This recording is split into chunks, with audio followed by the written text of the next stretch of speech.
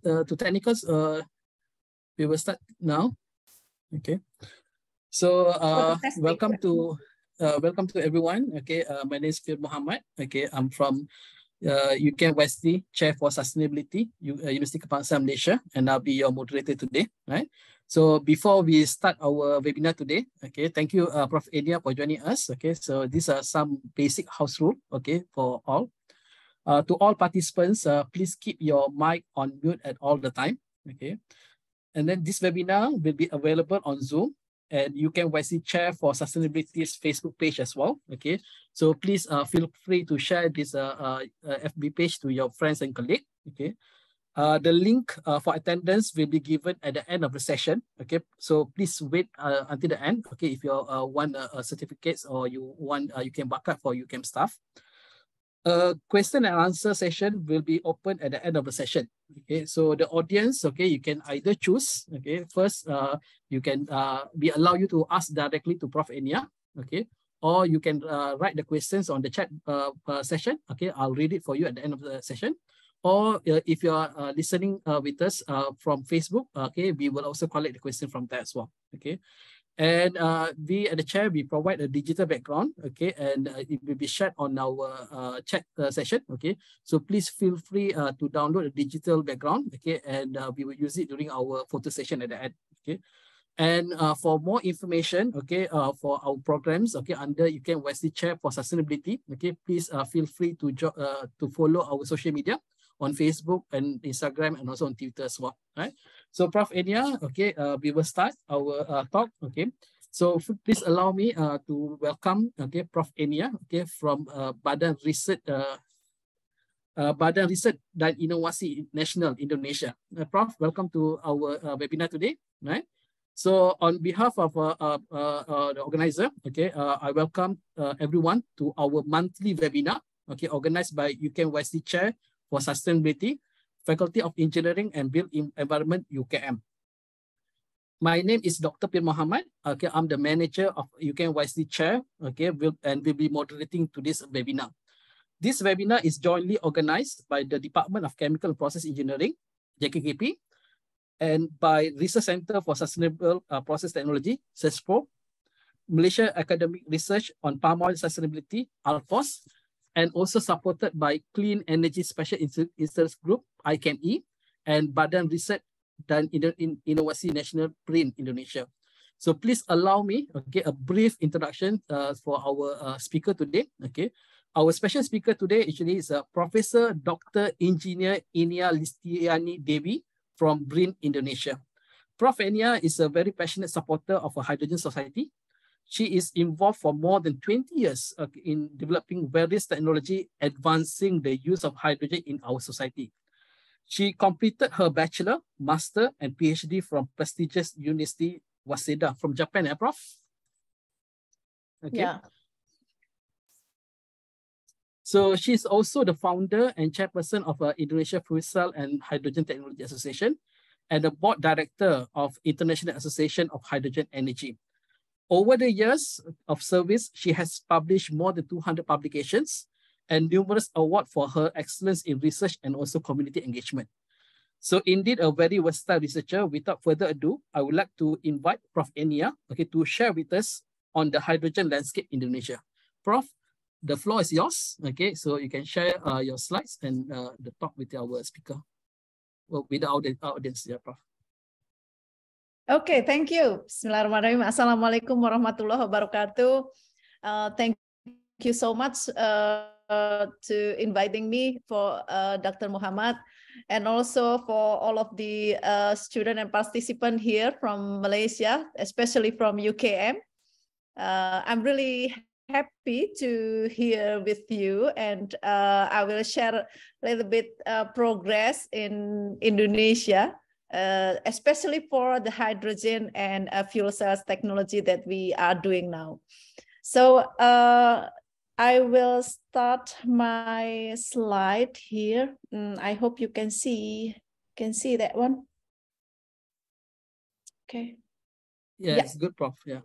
Okay. Yeah. Good. This is Dr. Muhammad gave me an interesting topic here. emphasizing the hydrogen movements for island especially. Do you know the location of this background? So this is very yes, very nice place. Hope you can see Indonesia, but you must fly to Bali at first, and then one flight from Bali, but just 30 minutes. Then you can reach the Labuan Bajo. This is now a famous tourist destination, and you can climb this small mountain, and you can see the different colors of the ocean. It is very nice. Maybe in the next 2 years, I will invite the chemistry community to be here, because there is so much interesting location at here also. And you can see the Komodo. This near the Komodo Islands. Komodo Island. Okay. Okay. So Dr. Muhammad is already giving the introduction that I'm graduated from Waseda University, and then now I'm the professor research at BRIN. Before, I was the deputy chairperson from BPPT. It's just like an application of technology agency. And then we now to be just one research agency in Indonesia right now, but it's a very big one. It's called Badan Riset Inovasi Nasional, that we call BRIN now. And we have 15,000 researchers. So it is a very big one. So talking about the hydrogen journey, I will start with the our collaboration with UKM. So this is really honored to know the Professor Wan Ramli Wan Daud. Maybe you know him so well. So yes. He is the first partner of ours in the terms of fuel cells and hydrogen technology. So after I graduate from Japan, then I back to my agency, and then starting to study the fuel cells technology, and then now move to the more to the hydrogen one. So in 2007, I make a first seminar for the fuel cells technology. We inviting the personnel from NADO and person from especially from Japan. And then the Honda also support us. And then I especially invite the person from Malaysia at that time, Prof. Wan Ramli, and this professor from Singapore. Then also now the big professor in Kyushu University, maybe you know him also. He is oh, I'm sorry, I forgot the name. Sasaki Sensei.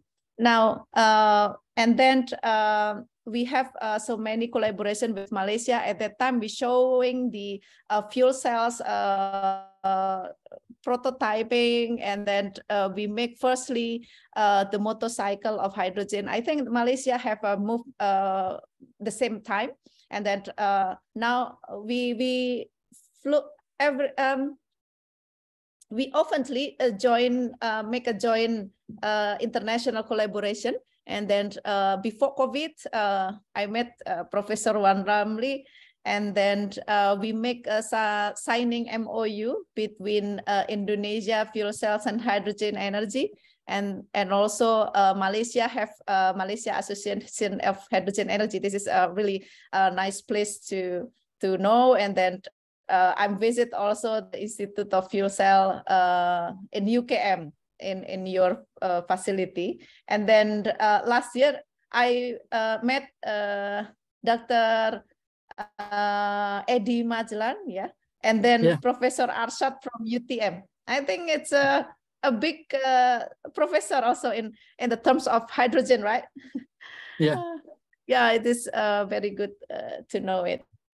And I hope students also can join our annual meeting in this year in September. Yeah, in September we will have also the International Conference of Fuel Cell and Hydrogen Energy, and hopefully our link is already noted by International of Hydrogen Association.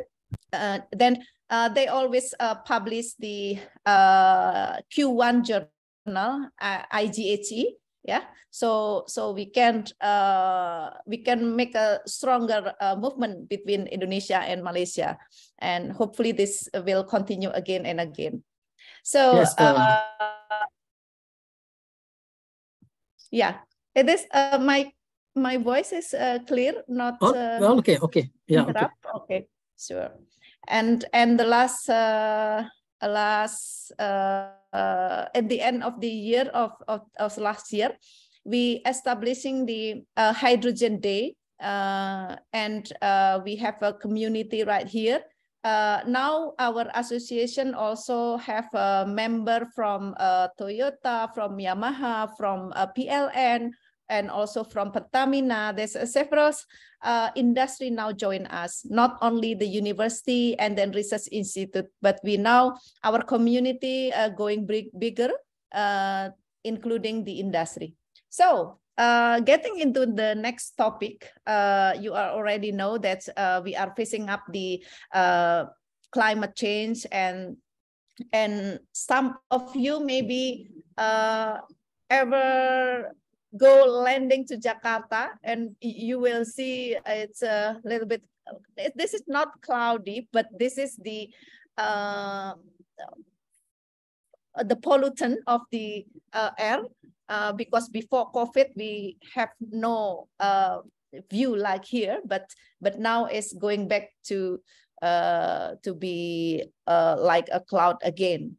This is increase because of the transportation. And last year, I'm also joining the research and development of the G20 member states. And one of the Professor Christopher Hebling here told us that the CO2 increase and then the temperature increase start from 18,000 year. In the year of 18,000 start, and then the global temperature is increased right now, comparing to almost to a century. And then you know, the atmospheric CO2 concentration also increase. So this is the fact that we are facing up the climate change. So maybe you know that Indonesia will move to the new capital right here in Kalimantan, yeah, and we will move starting from this year, I think, or the next year. But now government is pushing the development around there. So I think this is a new opportunity for us also to make a renewable energy from even a hydro, or maybe we have a palm and so on. And I think you know a little bit Indonesia language. Sumber energinya adalah berasal dari renewable energy. Our president wants the renewable energy in this new capital. Kemudian 80% transportasinya adalah transportasi umum. Autonomous vehicle, tanpa awak dan tanpa supir. Jadi yang kita hargai di sana adalah pejalan kaki. Yang kita hargai di sana adalah orang yang senang naik sepeda. 10 minutes city. Jarak tempuh kemana-mana itu ada dalam 10 menit. Sekali lagi, inilah showcase transformasi Indonesia. Showcase perubahan peradaban Indonesia. Dan budaya kerja yang ingin kita bangun di IKN Nusantara adalah budaya kerja produktif. Okay, that's the new capital that called Nusantara.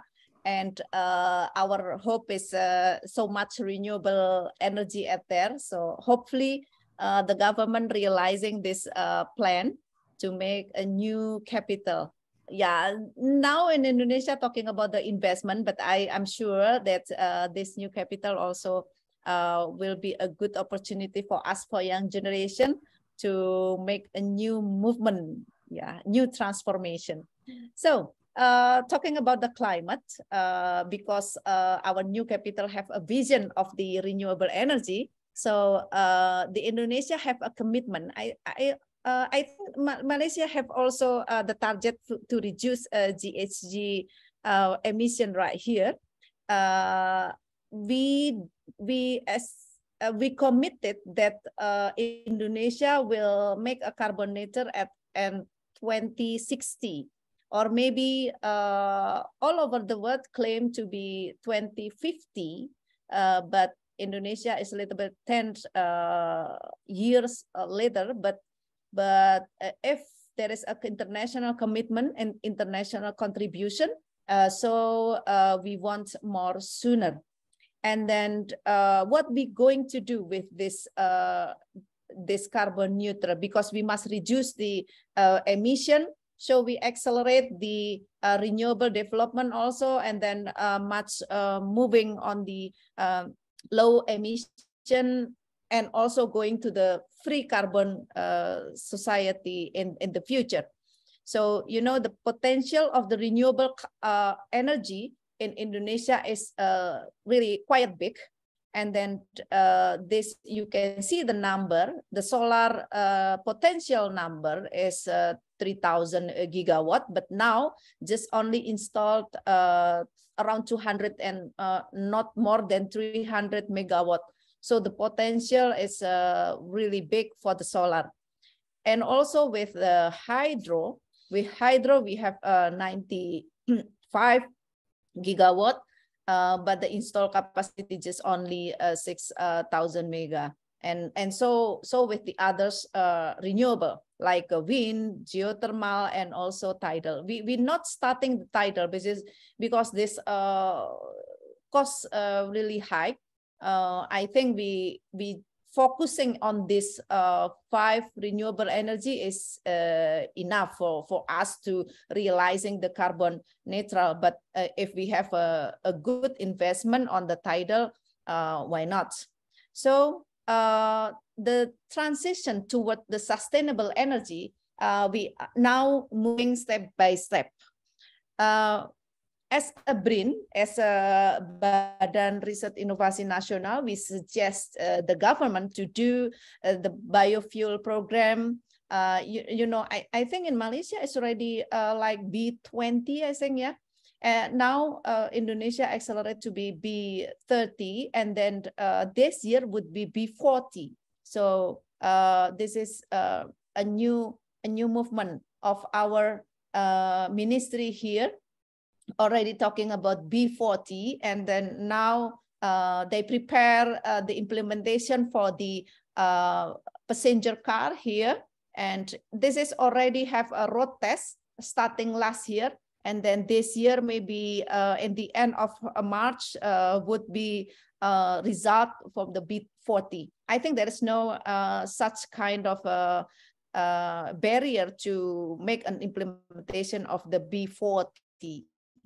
So the SNI, the standard of national Indonesia standard, and we make the new standard for here. And of course, the performance test for the train, the genses, heavy duty vehicle, and also in maritime, we have a performance test right now. And then the other movement is like a co-firing.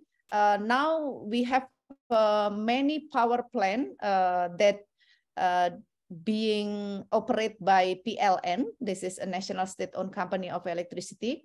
PLN have a 60% of coal right now, and they make 20 until 10 and until 20% of biomass have been co-firing in the power plant. So the other one is refuse derivative fuel. This is the process from the waste to fuel, how to make a new fuel, and briquettes to make co-firing also at here. And And then we have also the dieselization program.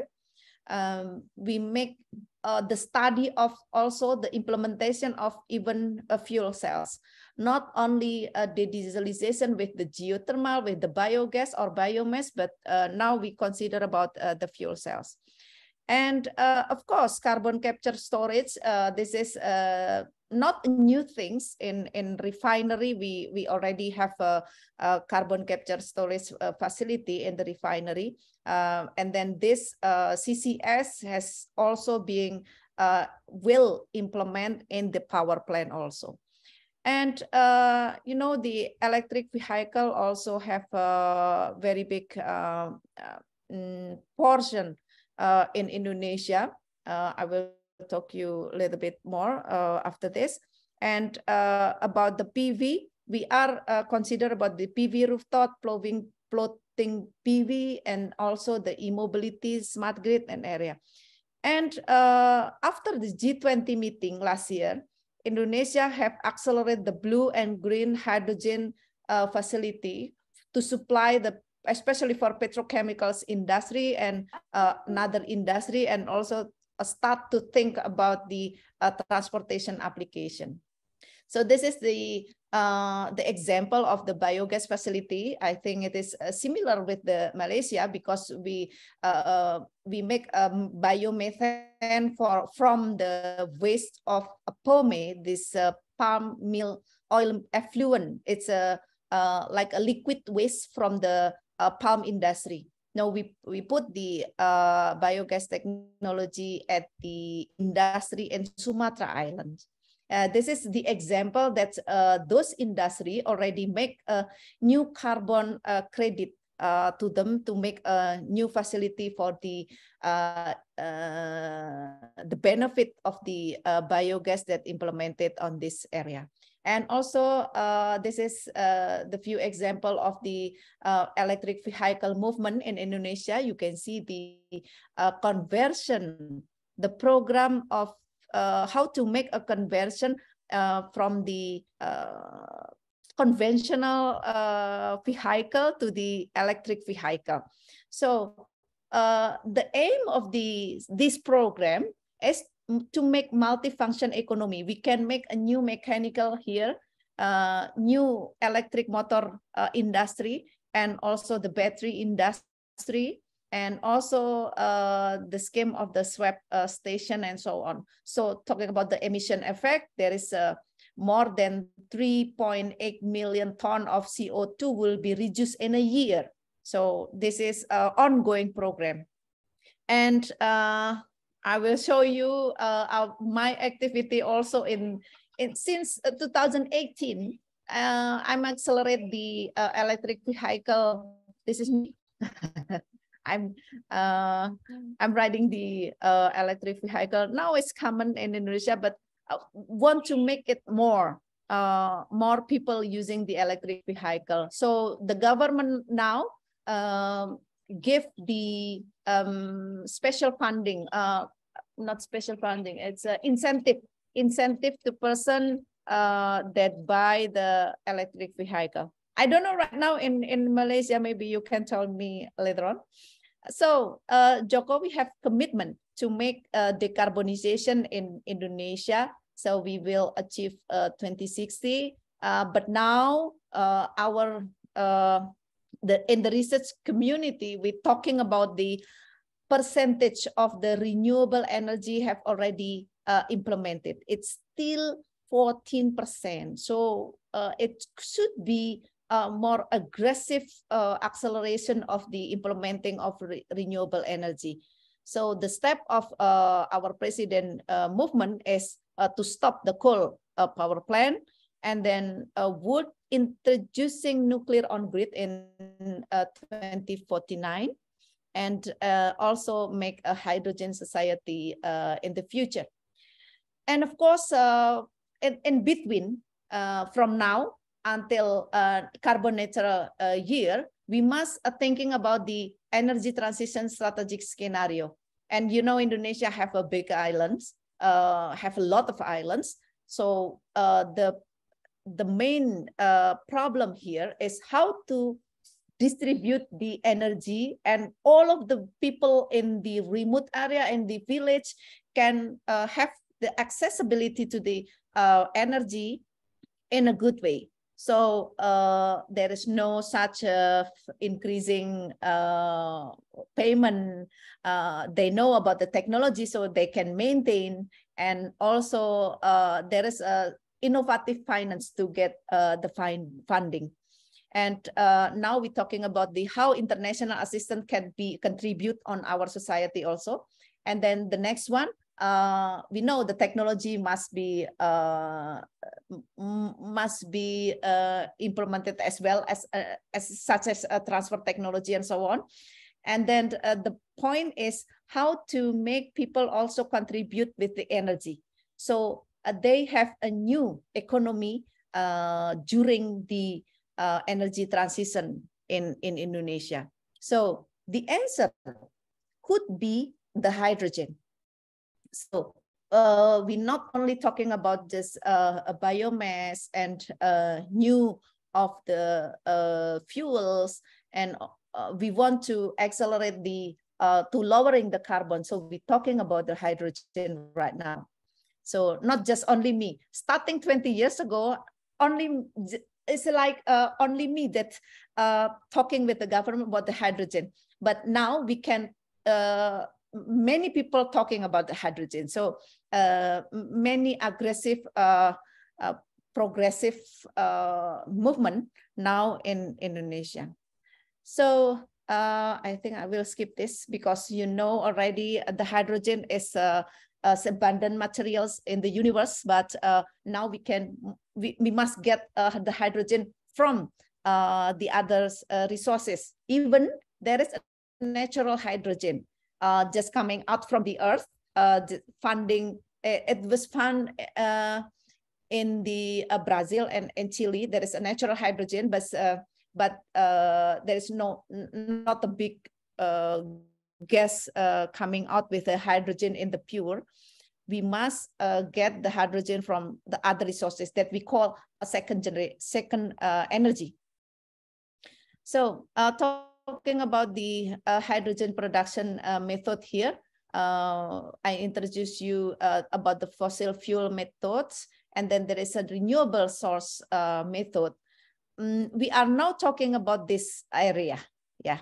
So how we can make a biomass process to get the hydrogen, even in the route of biotechnological method and in the route of the thermochemical method. And you know about the water splitting, so we can got the hydrogen and oxygen from the water. So another this area is already happened now in all of the world. And all over the world, and then all over the industry, they already have fossil fuel resources to make the hydrogen. So I think all of you know that already have the industry to have hydrogen. And in the implementation side, you know that the hydrogen is being used for the pharmaceutical application, and also for the synthetic fuel, and to upgrading biofuel like a biodiesel, just I talked before, a B40, the biodiesel, it is also need the hydrogen to make upgrading of the biofuel. And then of course in ammonia industry, in fertilizer industry, we need the hydrogen, and this is consume so much hydrogen even in Indonesia. This is the biggest one. And then the other is for chemicals industry. And that's the hydrogen that coming out from the coal, we call brown hydrogen, and then coming out from a gas, we call gray hydrogen, is the color of the hydrogen. And then if we capturing the CO2, we can got the blue hydrogen. And then if the hydrogen coming out from the reaction of the nuclear fission with the thermo or with the electrolyzer, we call pink hydrogen. And then the last one we call a green hydrogen. This is a green one is using the renewable resources like a photovoltaic, like a wind turbine, like a geothermal and others, and also the hydro, the water. So maybe you know also the process of the hydrogenation in the industry, such as if we make a disinfectant or we make a bleaching, we have a peroxide here, and then we have also I'm sorry.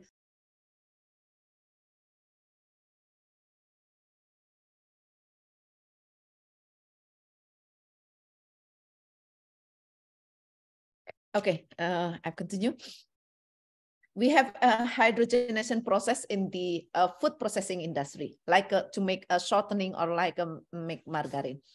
Well, and in Indonesia also, I think in Malaysia have to also, if we have a PVC industry, we have an excess hydrogen. This is especially we now trying to get the excess hydrogen from the industry, so we can calculate it and then collect it, how to make the utilization of that hydrogen. So from power plant also we have an excess hydrogen because the power plant only use the hydrogen for the cooling. And then of course waste from the heat of the steelwork, we can use it also as a cogeneration. And then just several excess from the gas industry. So thinking about the infrastructure and the ecosystem, we must putting this opportunity, many opportunity around the area, so we can think about how we can make the utilization of that hydrogen. And about the hydrogen value chain, I already mentioned you about how we can produce the hydrogen. And then the next one, how we can distribute and can storage the hydrogen and then make a utilization of it. So this we can make a combustion, we can go with the turbine and also the transportation and chemicals. So in the term of the distribution, we must think about the area and how we can produce from what. So which one would be the next line to make in some area, because Indonesia is island. So we must think several steps here to implement it. If we can implement it in Sumatra Island, different from the Sulawesi Island. So I will see you the differences after here. We can make from the coal and so on. You can see this, but the important things is the pipeline. So the pipeline regulation also have a big problem now in Indonesia because we not yet specific regulation. So I will share you my dream. My dream is how to make the hydrogen city over here. And then until now, I still cannot realizing my dream, but I running with my dream. It's make me so passionate in this society. This is our example. I can give you the example of how we can make the hydrogen city. This is the picture of 2010 that Japan already implemented the fuel cell on the household. So they also supply with the hydrogen from the steel industry around that, around this community. And this covering with the university. I ever go to Bangli, yeah, I see that location also similarly like this. This is a, there is a, well, not capital area, but surrounding by university and then a good local government. And so the opportunity of the industry also can be created over there. So this is one area that covering all of our things. So the hydrogen could be started here. The next one is, this is the, I visit in 2007, I think, in Tokyo. I visit the Tokyo Gas, and they created the infrastructure. Firstly, they created the hydrogen station. I'm already heard about the hydrogen station in Sarawak, and I want to go there to see your facility. I have maybe in this year I will go to see that. And you know, in Korea also do the same things. They make the hydrogen pipe, and then they make some of ecosystem around the area.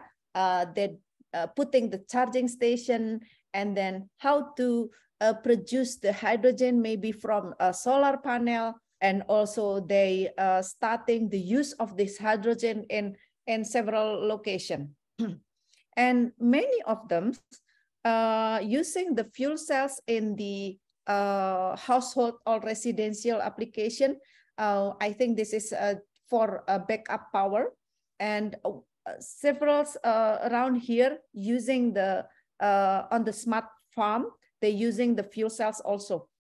So this is the example of the hydrogen city. It is in Korea. It's just built in in the last year. So I think that would be interesting if well, especially Indonesia can have it in Kalimantan on the others. Now, I'm showing you about the hydrogen challenge in Indonesia, because Dr. Pir Muhammad gave me a title about the islands. So I think about the opportunity of the renewable energy in many islands here. The biggest one is, of course, Java. The biggest consumption of the energy is Java, and we have geothermal. We have coal. Now we have coal power plant. So much electricity that come from coal right now in Java. We have the excess electricity also in Java. Bali is right here. And we have excess electricity around here, but supplied by a coal. And then now PLN thinking about how to use the excess one. And if we talk about the Sumatra Islands, we have a hydro, we have a geothermal also, but I will not suggest it if you putting the solar right over here, because the solar intensity is much bigger in the East Indonesia. And talking about the Sulawesi Island, we have several. We have the opportunity of wind also, and then we have a solar potential of solar, and we have geothermal and a little bit hydro. And then in Kalimantan Island, there is no geothermal, but we have a big hydro at here. It's 𝐾𝐫𝐨𝐼. It's 9 gigawatt potential of the hydro in here. That would be supplied to the new capital. So another island is, the big one is Papua. We have a big river also at here. This is Membramo River. So the opportunity of the renewable energy from hydro would be, I think, more than 20 gigawatt, I think, could be supplied from here. And then the possibility of a wind turbine. And around here, we have a solar. Now, there is a several project, the hydrogen at here. They will make the green hydrogen from here. This is, they will setting up the solar cell in 30 megawatt, and will produce the hydrogen and convert it to the power of using the fuel cells, and will supply on grid.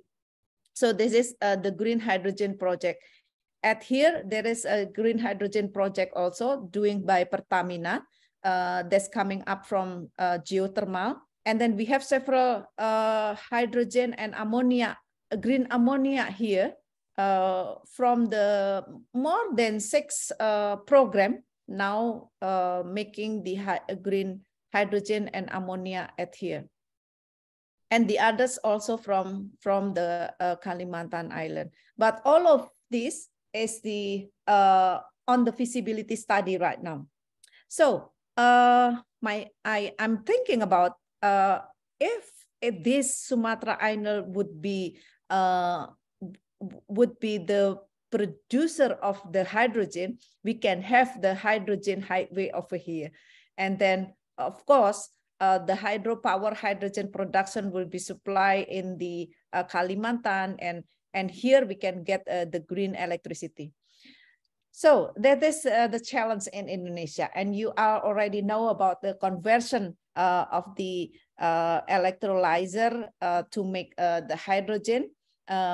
This is just a scheme of the green hydrogen. You must think about the size of the solar cell, and you must think about the size of the electrolyzer, and so on.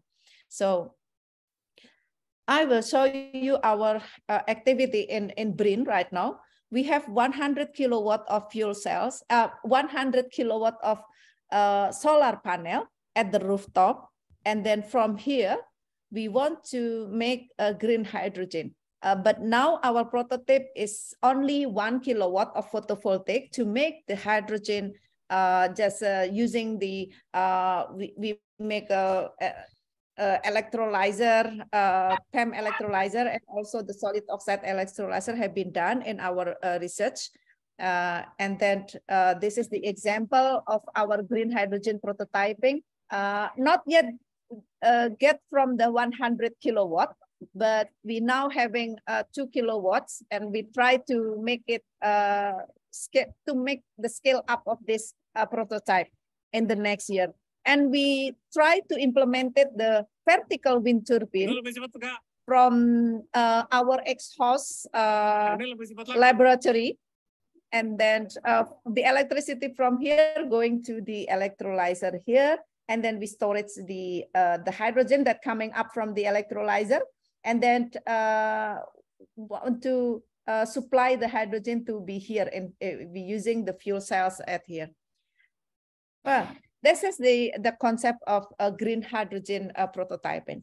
Next to the biotype of the hydrogen, we already have a scheme project, several projects here that we produce the biohydrogen. I think this UKM also have a big program of the biohydrogen. We have a really close relation also with the UKM in this. Our biohydrogen prototyping is located also at BRIN Serpong area. We're trying to make microbes that collect from the sludge over the pome. The waste location from the palm industry, and we have NDH 45 microbes that we growing to make a hydrogen rich, and then want to scaling up until 1 meter cubic of sludge, and then we want to create more hydrogen gas at here. And the next one we will try, it's already starting since 2009, and now we're getting this step at 1 meter cubic. And then we will, the next one, we will move to the 100, but not yet get the funding for this. So we try to reach this program. This is the special treatment that we use biofilter right here to reaching, to make rich the hydrogen gas that coming up from bioreactor here. So this is our new program here.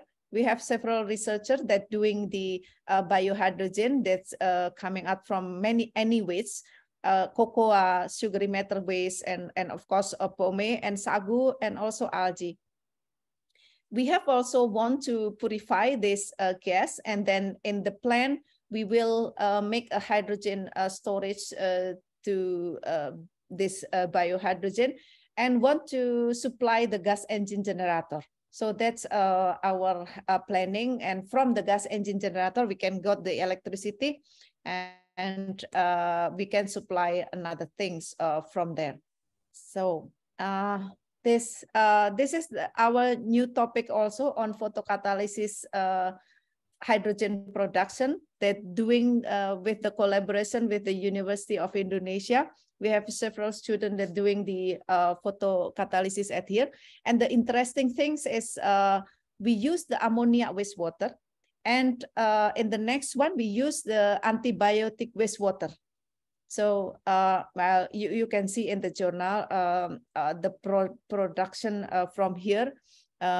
We got the several electrodes to combine, to compare, and then we see the hydrogen production over here. And now we're trying to get the hydrogen production from pharmaceutical waste.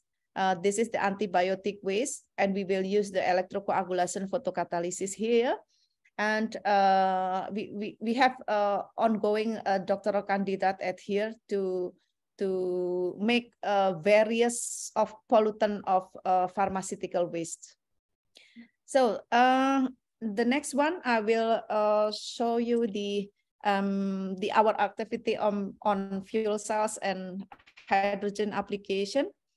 Talking about the green hydrogen, you already know that if we produce hydrogen, we can use in the many things, in the transportation, in the industry, and also the electrical grid. And also the next one, talking about the carbon recycle, we must think about the ammonia also, because we need the carbon, or we want to make a methanol, make methane, and so on.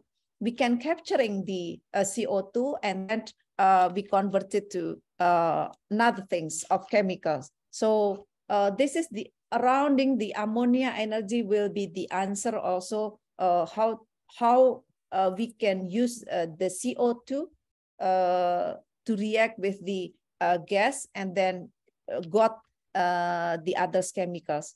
I think this study have been already done by several researchers, but now industrial area have moving, talking about the ammonia energy. We have a big fertilizer industry in Indonesia, and we're thinking about how to reduce the CO2 emission that coming up from the process. So in to lowering the emission, not only fertilizer industry, PLN also doing the co-firing. They usually going doing the co-firing with biomass, but in last year they're starting to use hydrogen and ammonia to do the co-firing in power plant. So you can see this is the burning of the power plant. There is no such of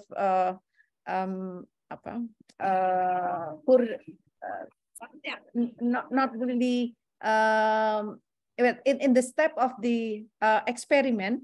They now successfully to be 2% of ammonia combined with coal. So the problem here is how we can reduce the NOx, the nitrogen oxide. The NOx level is a little bit higher, so it must be lower than the NOx if we do co-firing using the ammonia in the power plant. This is just a start in October, and hopefully it can reach more than 2%. Well, I'm not still about, I'm not talking about the finance here. So we just only talking about how to reduce the emission. So trying to combine between coal and ammonia as the first step that we reduce the emission. So about the hydrogen utilization, you know already the type of the fuel cells. We can we can make a utilization of the fuel cells and really disparate industry here.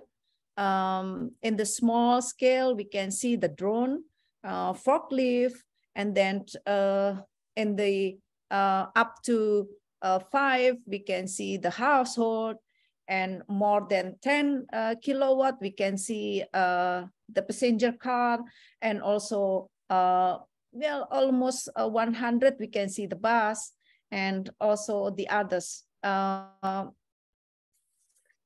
In the maybe in this year, there is an application of the airplane that using the hydrogen. This is to be very big issues also in the aviation industry, because the Airbus and also the 𝐏𝐫𝐸 have successfully flying the hydrogen plant.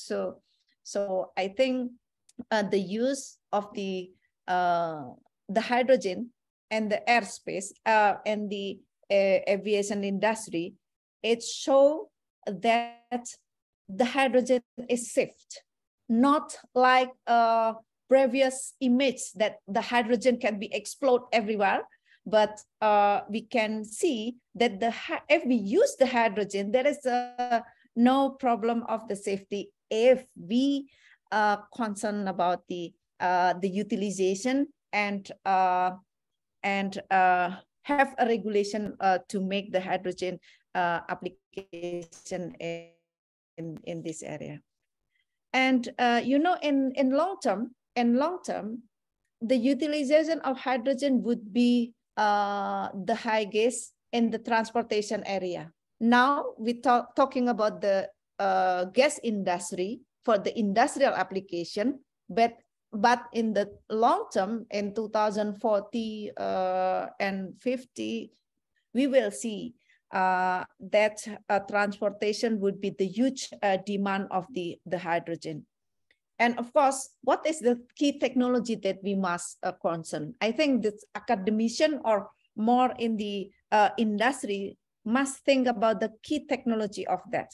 The key technology is how to make the electrolyzer and how to make the fuel cells. Because if we're talking about the green hydrogen, we're talking about the electrolyzer. If we're talking about the transportation, we need the fuel cells. So I think this ecosystem should be considered. You must think about all of the ecosystem here, and thinking about in the academic area, we must thinking about the key technology here. This is I think you are all chemists, so you can see that the hydrogen and oxygen can be react in the electrochemical processes and make electricity. That's called fuel cells. And you can see the electrolyzer is how to split the water into the hydrogen and oxygen. So in UKM, in Institute of Fuel Cell, there is so much acceleration of the fuel cells development, yeah, including membrane and including electrolyte and so on, electrode catalyst and so on.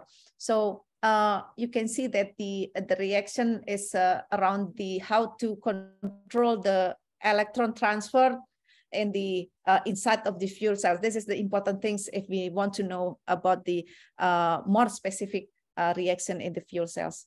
Well, the last one, I will show you the our journey of the fuel cells and hydrogen development. I think this has happened also in UKM. So we have the same things to do. We accelerate the membrane development and also catalyst, and we have also several things to make the fuel cells stack. And from now, we not only doing the PEM fuel cell, but doing the solid oxide fuel cells, and we doing how to produce the hydrogen from bio and from also the water. And this is, I will skip off this. This is the manufacture of the fuel cells that we are do. I think you have seen this one also. And the interesting things to make the fuel cells, how we can manage the water consumption and how we can manage the gas inside the fuel cells, and how we can treat the catalyst loading inside the fuel cells. This is the interesting things, and they need know-how to make a stack of the fuel cells. This is very long time ago. This is my photo since 2006. I'm doing this. And also at that time, I think Professor Van Ramli and several doctors in UKM to start this also. So we have a close collaboration at here. And now I'm talking about the industry. I'm pushing the industry and local industry in Indonesia to make a component at here. Because in Indonesia, we have automatic industry, automobile industry. So they supply many compartments to the Toyota, to Honda, to several mobile. And I think they can make the fuel cells from the beginning. So now we're pushing the industry to get know-how at here. Now BRIN also doing the several things, joining with the industry. And this is our collaboration with the University of Parahyangan. We have a nanoroot array of the catalyst that growing in the carbon paper. And then we have several development on the carbon papers also. We have several scientists at here. And of course, we joining with the UKM with the solid oxide fuel cells. This is an interesting thing also. They're doing by Dr. Jarot, Professor Jarot here. And they have a collaboration with local industry at Timah, Indonesia. And they have zirconia, local zirconia, and successfully to make solid oxide fuel cells. And this is, I want to show you about the application of the fuel cells in motorcycle. This is have been done with the team of the UKM also, yeah. I will show you the same things. I'm sorry, this is in Indonesia. Ini adalah Golkar yang kita modif dengan fotovoltaik dan fuel cell. Fuel cell-nya sebesar 2,5 kilowatt. Dikontrol, lalu gas hidrogen ada di bangku depan. Yang ini fuel cell tanpa PV, fuel cell dengan kapasitas 1 kilowatt. Ini ada kontrolnya, gasnya ada di sini.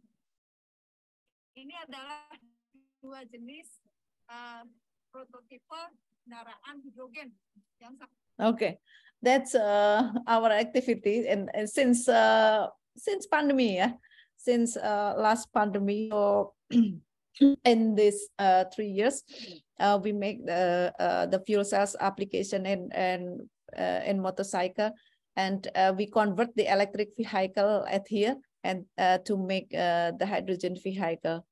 We make several. This is our team from the electronic guys, from the mechanical guys, and so on. So this is the first motorcycle of hydrogen since 2009. You can see this. It still happen. It's still being right now. So I can tell you that fuel cells have a long durability. It's already almost 13 years. So I think the fuel cell itself have so much higher durability comparing to the battery.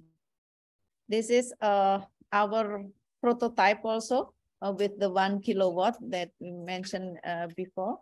And then this is the golf car. Why I put the photovoltaic right here? Because the student want to know about how to produce the renewable electricity from the photovoltaic coming to the battery, and then we can do the same thing with the fuel cells from the gas going to the battery. So the combination this we can make several tests right here. So now this is the recent product of our team led by Dr. Hamid. They're making the refueling station, the mobile refueling station to supply the mini hydrogen right here. And and we will produce the electricity from 100 kilowatt of solar cell, and we will put the electrolyzer, and then we can storage the hydrogen and supply to the prototype of vehicle here. So talking about this is the conclusion of our would be our my talk. The price of the hydrogen now, the highest one is the green one, and the lowest one now we have it in the industry is the gray hydrogen, and then the brown hydrogen. It's around $1 until $2, but in the green hydrogen we still have $4 until $6. Maybe in Japan, I asking to the NEDO, they produce the green hydrogen for $10 per kilogram of the hydrogen. So it's still not really usable, but I think the price will be going down. And this is just, oh, I will skip this. Wait. I will talking to you about the hydrogen price and on the road. In Japan, there is a regulation that the hydrogen price should now is $10, about 1,200 yen per kilogram. So if we going to the hydrogen filling station, this is located at near Tokyo Tower. If you go to Japan or you go to another country, you can see it freely. So they selling the hydrogen price still in $10 per kilogram, around $10 per kilogram. This is with tax, it would be 1,200 yen per kilogram. So this is the picture. So I think Malaysia and Indonesia should make a national hydrogen strategy, hydrogen roadmap, so we can invite the investor to our country to make the society much more bigger, more better. No, there is no carbon around us, so we can have a good lifestyle here. And okay, this is the hydrogen roadmap in Indonesia, but not really roadmap, but this is just a study of the Ministry of Energy that Indonesia would be a very huge demand of green hydrogen also in the next carbon neutral year in 2060. So we can see the increase of the hydrogen is start on the 2030 and then will increase significantly in 2040. It means that the hydrogen price could be more cheaper around 2040. So we can see that. Okay, I think if I have still 1 minute, Dr. Muhammad? Can, Prof. Can. No Okay, problem. okay, No problem. okay. Just show you the implementation of the fuel cells. It's already has been using in Indonesia, but used as the backup power of fuels power station, the backup power of BTS station. This they already have the genset, but they switch to the fuel cells. So we can see that already now it's more than 800 BTS. This is in the 2012. There is a 472 BTS that supply by hydrogen. So they use 5 kilowatt of fuel cells at here. This is the fuel cells, and then beside that you can see the hydrogen tank over here. So this is have been implemented in the several islands of Indonesia, all over the Indonesia. And now would be not only 800, it's already 1,000 unit has been installed as a backup power. So this is the showing the photo of the implementation of the fuel cells. This is in the rooftop because fuel cells are very silent. No, not like a genset that shaking the compartment, but it's very silent because we only have the electrochemical reaction inside. And it can be used all over the building. And this is the unique things that the company is putting the fuel cells in the remote area. This is several struggling. They're struggling to deliver the hydrogen. Firstly, they deliver the gas, but in about 5 years later, they are starting to deliver the methanol combined with water, the methanol water. It's called Hydroplus, and it's much more easy to deliver. But the fuel cells compartment have some added steam reforming unit to embed the fuel cells. So the hydrogen, the methanol, the water containing methanol coming to the steam reforming, and then go to the fuel cells and go to the electricity. So I will show you, this is the unique study that just have been done in the last month. We calculated in the specific island. This is in remote area. It's in East Indonesia.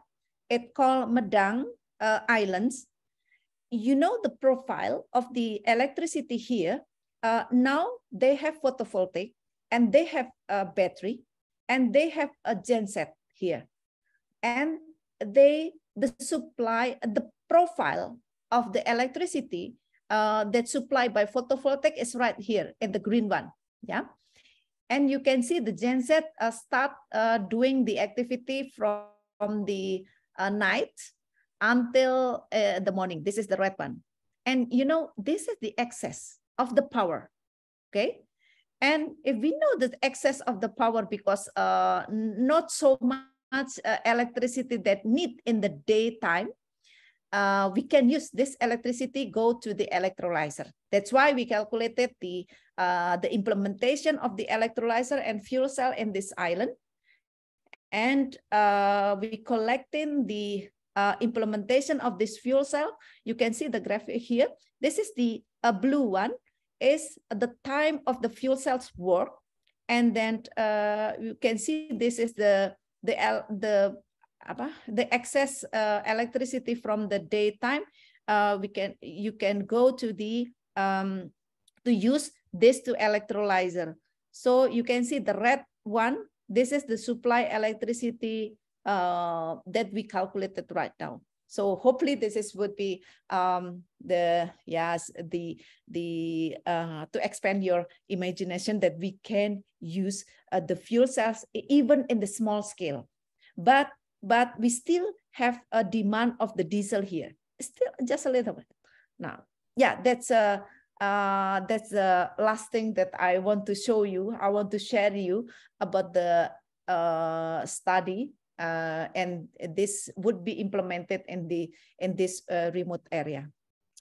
So finally, I will invite also all of the students to join our laboratory, to coming up here to join our hydrogen research group. And we hopefully you can visit our website also. It's 𝐏𝐫𝐸. And I will really lovely to have your question in this event. Thank you so much. This is our upcoming event in Hydrogen Summit in June. Please come to Indonesia for this. Thank you so much. Wassalamualaikum warahmatullahi wabarakatuh. Thank you so much, Prof. Enia, for your interesting talk. Okay, and then just to update you, roughly we have about like 130 participants on the Zoom and about 30 more on the Facebook. Okay, and there are some questions. So are you ready for the questions, Prof? Sure, thank you. I'm happy to answer it. Yeah. Okay, so let me read a few things. Okay, there's a first question from Miss Hanim. Okay, she asked about the costing actually, because just now you share some of the data on the price, okay? Is it only from the other country, or is there any studies done based on the scenario in Indonesia? Oh, yes. The price is just only the study from the journal and the others country and Japan price. So not yet in Indonesia. But now we also calculated the, like I show you the price of the system that using the fuel cells, and we make the hydrogen. It could be cost around, well, around still $6 for the green one, $6 until $8 for the green one. But we have calculated in Indonesia, if we use the price of the electricity of hydropower, it would only cost below than $2 per kilogram of the hydrogen. So the lowest one, the lowest price of the hydrogen is coming up from the hydropower. That's our calculation at here. This is the Indonesia price. I think I have it, but I skipped the answer of your question. It's okay. So I will say because I skip it. That's why you answer. You questioning me. So this is the example of our calculation. This is our calculation in Indonesia. We have, if we do the hydrogen production from the geothermal, would be cost around $5 per kilogram. And then if we, now the hydrogen price from the coal is around 3. It's around 3 until 4. This is the price of the hydrogen, the hydrogen business right now in Indonesia. It's the coal, from the coal. But in hydro, you can see $1.5 per kilogram of the hydrogen. And this is the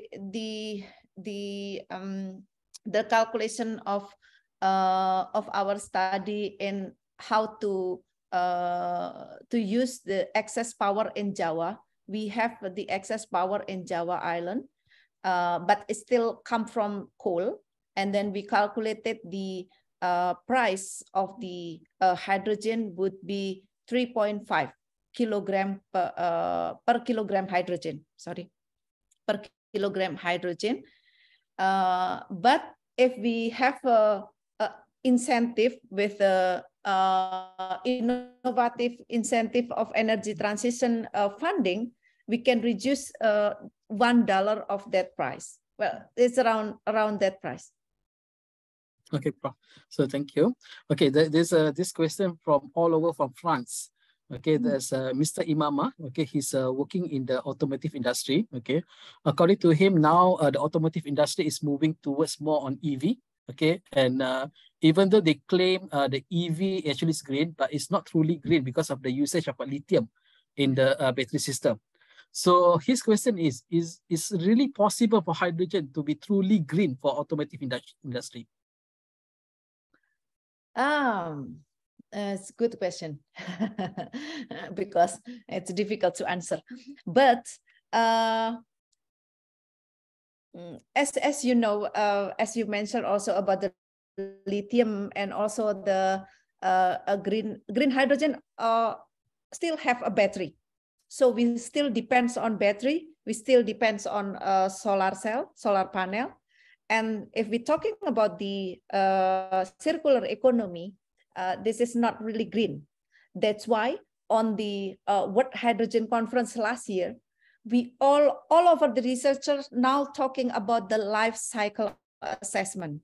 So it is really new, but I think I can share you some things. This is really important that we now talking about the life cycle assessment, because many of the researchers told us that I'm sorry, that not the green hydrogen is not really green. Then the blue one. So, and even with the gray one.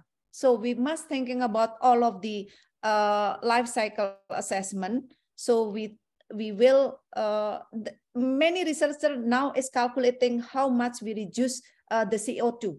Not talking about the green one or the blue one, no, but they talking about how much they can reduce the CO2. So as you know, lithium is not so green. I do agree with that opinion also. In the term of circular economy, that's why many researchers also told us that there is some research and need some research on life cycle assessment. And I'm glad that I'm now joining the task force of the hydrogen that talking about the life cycle assessment around the G20 members. And we're talking about the how to recycle it. And the basic opinion is the green is not really green, then the gray, even the gray one.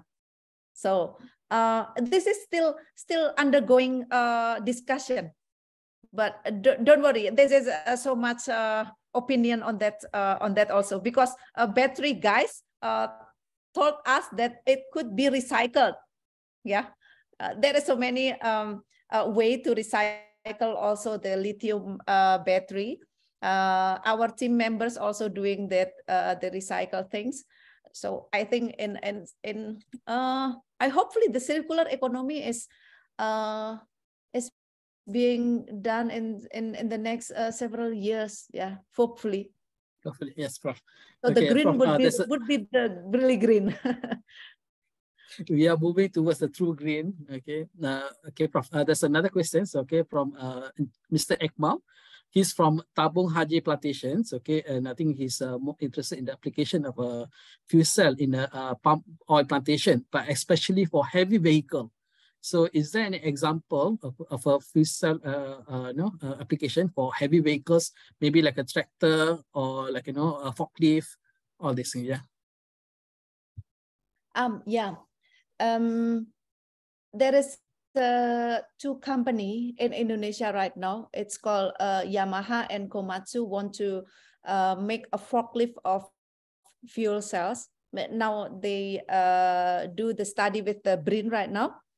And they will, but the location of how they use the forklift is inside the warehouse. So there is no barrier to make the forklift of the fuel cells. Just only need 2 kilowatt of fuel cells until 5 kilowatt of fuel cells, and then you can got the forklift. That's an ongoing project with inside the Yamaha industry. We have members also in our society. There is a movement about the how to make a towing, not only forklift but towing car. It's some kind of motor that doing in the logistic system. And the heavy duty vehicle, it would be start with Pertamina and Marubeni will start in the port terminal. They will use the hydrogen truck, but now still under the pre-feasibility study. Next year would be the feasibility study. Now, I don't know. It will use the fuel cells inside the truck vehicle, and the location, the road. I think it's not really off-road, but it's it's a flat road. But still, the next 2 years on, or well, the fastest one is next year. I don't know. In Malaysia, is there already have a truck or not truck yet, but we have a real car. Okay, developed by the Fuel Cell Institute. Okay, and there is, I know there's some work done in India as well. they're working on the bus for all these things. Yeah. Okay. So moving to the next question, Prof. Okay. So this question actually from Prof. Puan Yatim. Okay. She's from the School of Business in UKM. So her question is, okay, what are the immediate challenges in adopting hydrogen? Is it economics, finance, or policies? What stopped that we don't take hydrogen now? I think the policy is it's a goodwill. The government now have a goodwill because they want to reduce the emission, but the barrier is a finance. It's I think I'm also try to socialize that it should be an innovative funding for the energy transition. And if we have an example to do it, so I think we can do it in the finance. Especially for hydrogen, we must think more longer. Not just we can produce the hydrogen, but we can store it, and then we can deliver it, and then still we can use it. So we must make the long way if we want to calculate it. I think the financial guy always asking me about the IRR, return investment, and then how to make a good ROI. That's the only question from the bankers. So I always want to answer it that hydrogen must go to the X. To the X, it means that we must go to the ammonia, we must go to the methanation, and there's several ways to do. Not only to produce hydrogen, how cost it, but we must calculate it in the next process of that.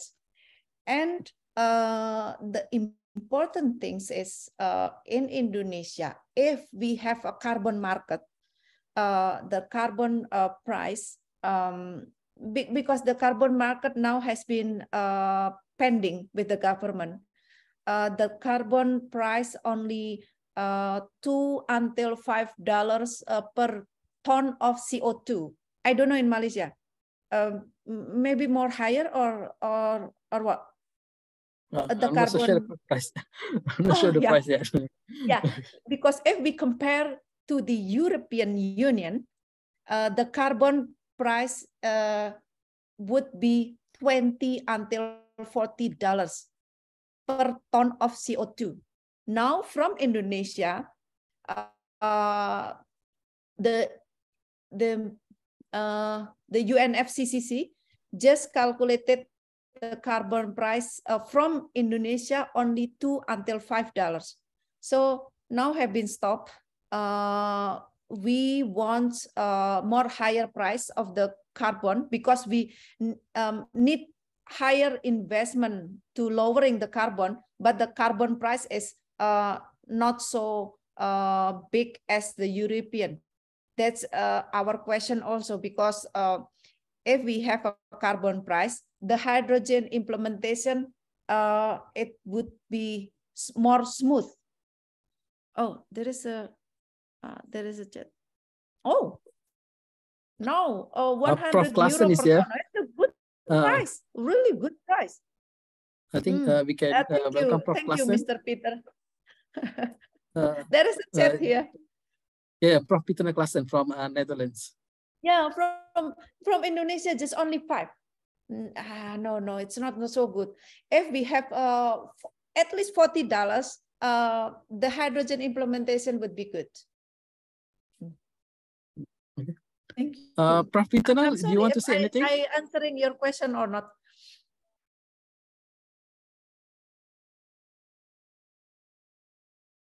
I think Prof. Peter, she on her mic.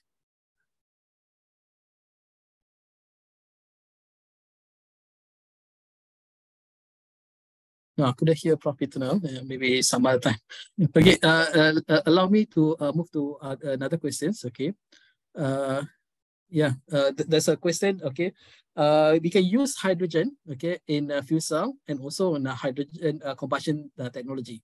So hydrogen combustion technology and also fuel cell. So your opinion on both of these technology? The combustion, well, if we combine the hydrogen with the natural gas, the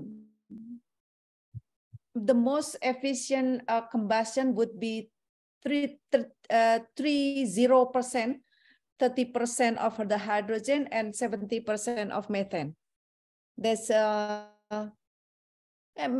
many gas engine is in a good efficiency. It's the combination about hydrogen and methane and 30 and 70. There is a 40 and 60, but not really a good one. And comparing to the combustion, now Toyota already mentioned that they have the combustion engine for the hydrogen to use in the passenger car. I'm really not know about the combustion, but I think the efficiency of the calorie, the energy that can be calculated, the fuel cells, it's 3 times more efficient than the combustion. But that's the theoretical things. I don't know if there is some innovation inside the engine. It could be more efficient. Hopefully it will be.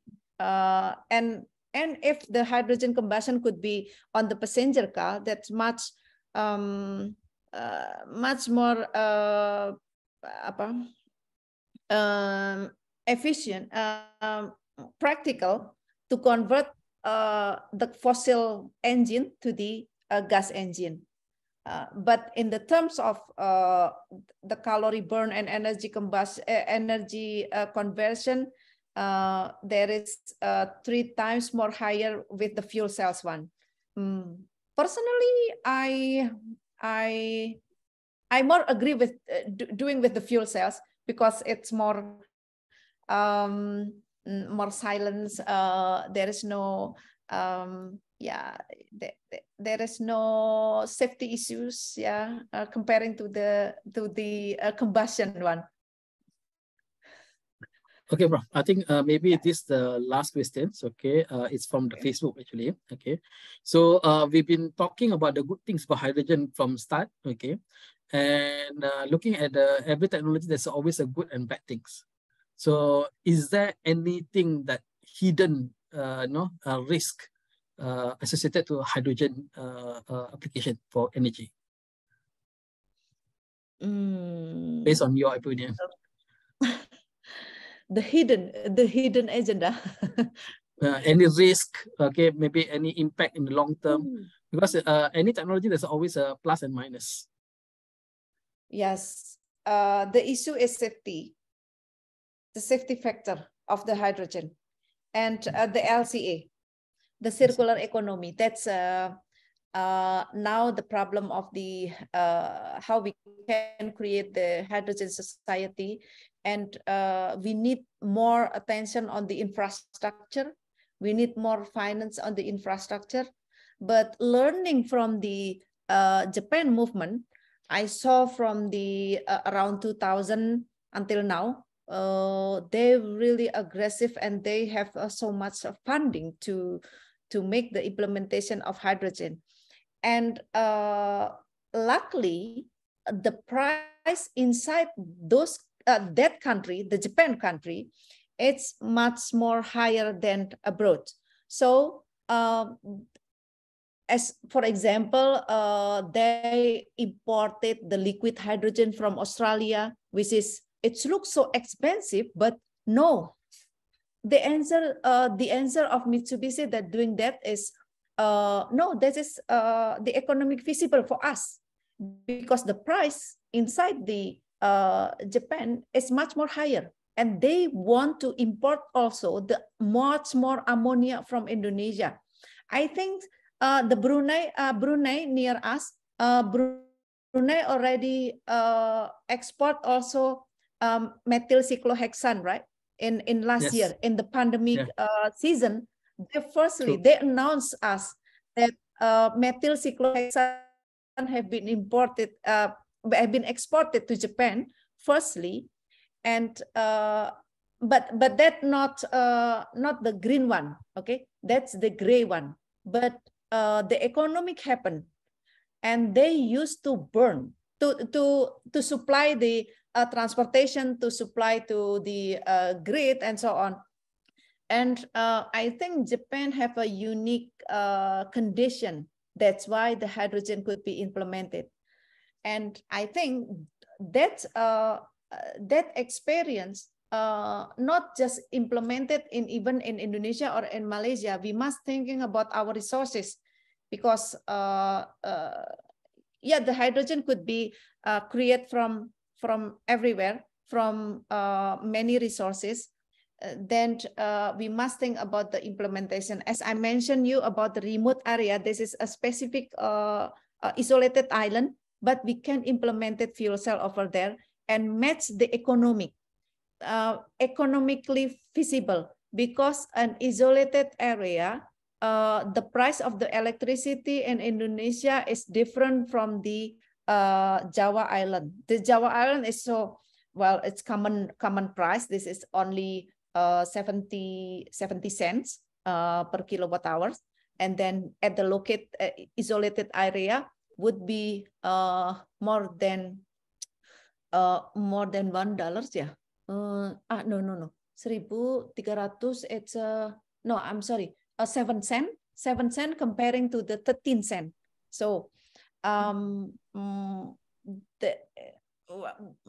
hidden well, I think the management of risk would be the important things if we implement it in the specific area, because not all over the people know about the fuel cells, know about the hydrogen. It must should be educated first, and then I think well, step by step we must educate the people.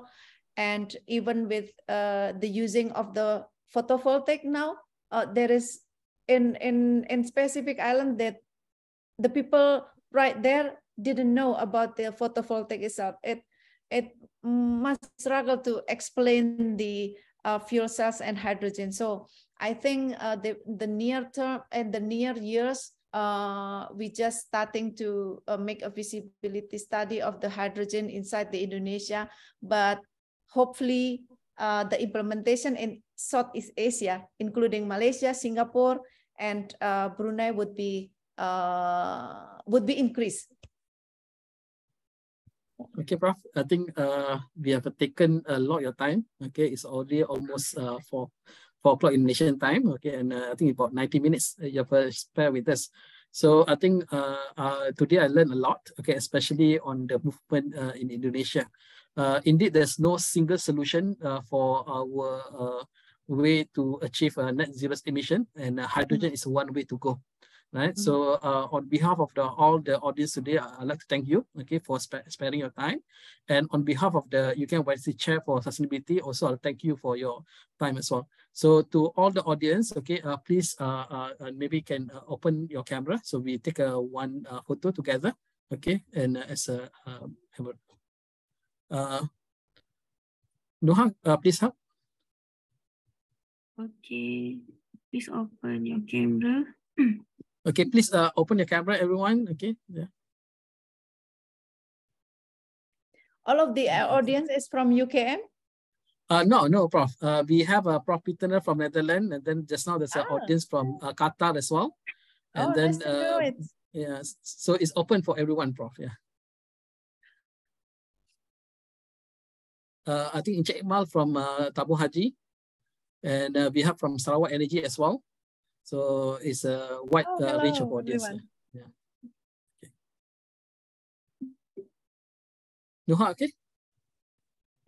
Kita tunggu kejap Ada yang tak buka lagi. Baru. Okay. Okay, ready. 1, 2, 3, smile.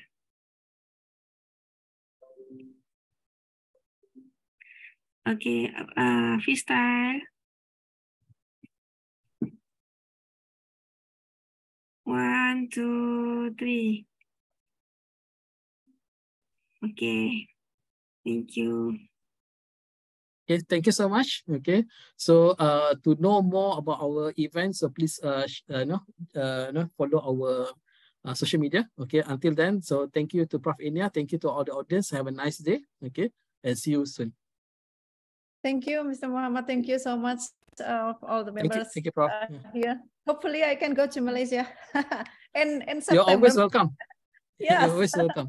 Thank you. The conference is also one of the committee, and actually I joined the Yogyakarta one when I was a student. Oh, that's good to know. Let me know if you go to Indonesia also. Soon. Maybe for ABBS, I'll try to come in Indonesia. Okay, that's good. Okay, nice to have you here, all of the members. Have a good time. Prof. Yeah, thank you so much. Assalamualaikum. Waalaikumsalam, Prof. Hah?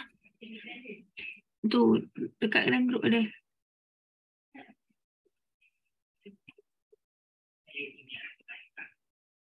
Nih.